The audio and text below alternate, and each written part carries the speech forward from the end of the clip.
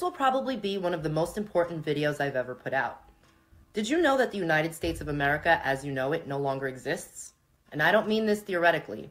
I mean this as in on January 10th, 2023, while no one was paying attention, Joe Biden signed away our sovereignty as a nation when he met with President of Mexico, Manuel Lopez Obrador, and Canadian Prime Minister Justin Trudeau in Mexico City to sign the Declaration of North America.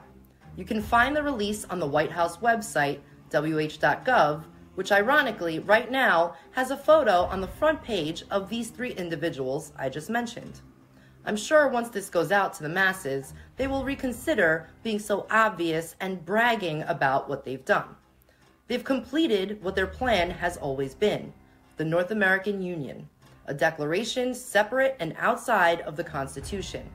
Their intentions have been to further give away American interests to organizations like the World Health Organization. It is what some people call globalism, a single market, a single regulator, a single currency, a one world government.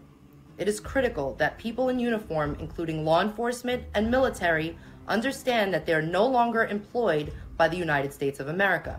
They are becoming mercenaries, working for a non-sovereign who is paying them to control us and stop us from securing our rights, freedoms, and borders. Unfortunately, they know that only a small number of Americans will read the Declaration, yet it spells out their intent of the role of government in all of our lives. Maybe I will read it to you in a future video, but here are some things that you need to consider. 1. If you have no country, what rights do you have and how does one assert them? 2.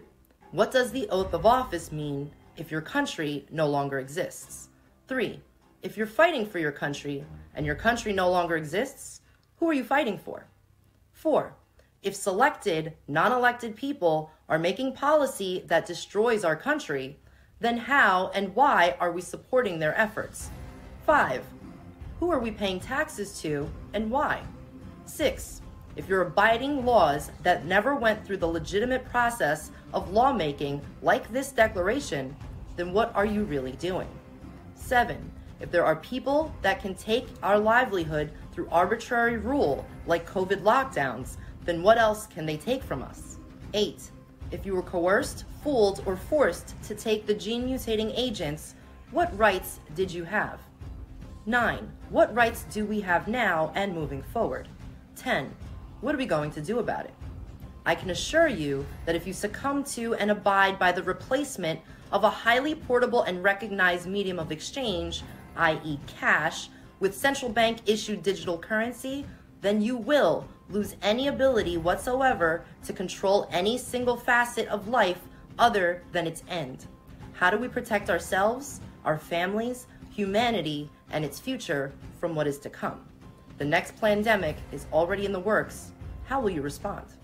Their motto is Ordo ab Chaos, order from chaos. Please think carefully about not falling into the trap they've set awaiting prey. This is extremely troubling and there is no help on the way. We must work together to save ourselves. We must work together to safeguard the American dream, the Constitution, our freedoms, and our future by ensuring the resilience and security of our republic. We must leverage us, the American people, our involvement, experience, expertise, our community leaders, governors, and elected and non-elected public servants. We can no longer ignore social, moral, and political collapse occurring right in front of us. Believe what you see, not what you hear. We must move our political discourse from the emotional to the logical and practical to resolve the subversion of our republic via our own systems, education, governance, justice, and national security. I will continue to put out more information about this, but keep seeking truth. Don't get distracted. Nothing else will matter if they take everything away from us. Keep being vocal. We've been silent for way too long. We must work together to help restore America. Thanks for listening.